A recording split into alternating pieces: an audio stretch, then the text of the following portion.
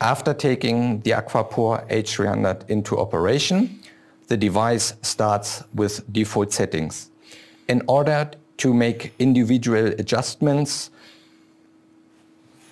enter the configuration mode by pushing the configuration button for 3 seconds. Now it is possible to make adjustments of the breathing mode. Therefore, use the plus or minus keys and always confirm your changes with the confirmation button.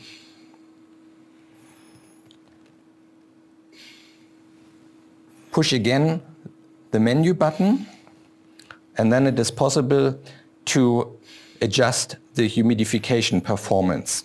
Again, use the plus or minus button to browse through the display and confirm your changes with the confirmation button. Push again the menu button, and then it is possible to switch on or off the automatic water level detection.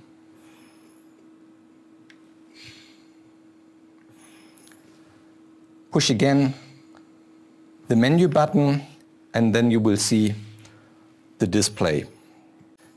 To get information about the current temperature at the water chamber outlet or at the patient side, press the plus or minus button, and then you will get information about the current temperature at water chamber outlet and patient side. In order to avoid condensation in the breathing circuit, we have 2 possibilities.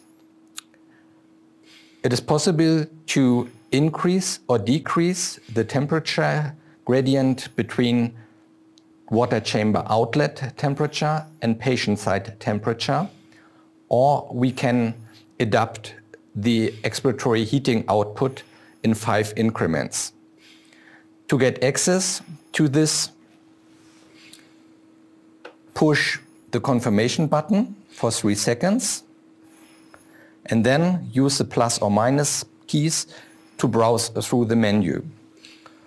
By pushing the confirmation button, the target parameter will be displayed in yellow, and then using the plus or minus keys, it is possible to make adjustments. Always confirm your changes with the confirmation button. Again, use the plus or minus keys to make adjustments on the water chamber outlet temperature. Push the confirmation button.